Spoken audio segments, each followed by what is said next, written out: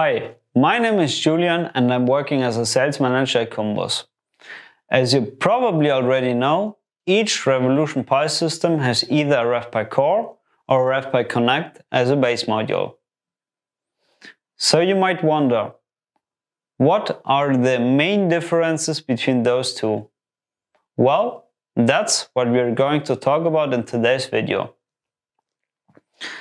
But before starting with the differences, let's talk about the similarities. Well, all Core and Connect systems have a lot of things in common. Cores and Connects are all equipped with the Raspberry Pi Compute module. They are having customized Raspbian operating system and can be enhanced by various expansion modules. Both are powered by 24-volt DC and have two USB ports, as well one micro USB and one micro HDMI port. Alright, so what are the differences now? Let's have a look. As you can see, the RevPi Connect is twice as wide as the RevPi Core, giving us the chance to equip the Connect with additional hardware interfaces such as a second and separate Ethernet port. This gives the Connect ability to be integrated at the same time into two separate networks, which is a very useful feature when using the Connect as an industrial Internet of Things gateway. Another obvious feature that only the RevPi Connect has is the RS485 port, which is located next to the two USB ports. This RS485 interface comes in handy if you want to connect one or more Modbus RTU sensors to the system without having to use a separate adapter. Furthermore, we equip the RevPi Connect with a hardware watchdog, which gives you the ability to let your system automatically restart after a crash. Especially if your Revolution Pi system is installed somewhere you can't get to quickly, a hardware watchdog in such a case is really a plus.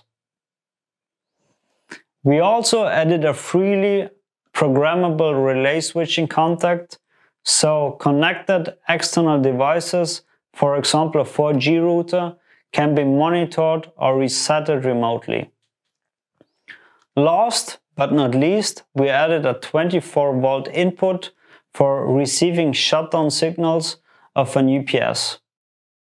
Before coming to an end today, let's have a look at the top of the RevPi Core and the RevPi Connect systems. As you can see, both devices have those overhead connectors to connect various expansion modules such as I/Os and gateways. However, there's one thing you have to pay attention. While the two connectors of the RevPi Core are the same, the RevPi Connect has two different connectors. And that's because for the RevPi Connect we have some exclusive expansion modules like M-Bus and CAN-Bus gateways, which have, for technical reasons, a different pin layout than the regular expansion modules. For more details about the modularity and the different expansion modules, please have a look to our video explaining the modularity of the Revolution Pi system.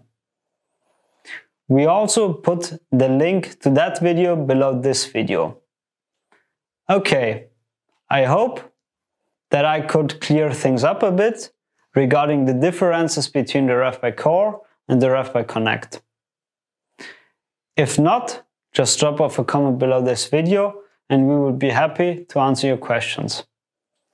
Thank you very much for watching this video and goodbye.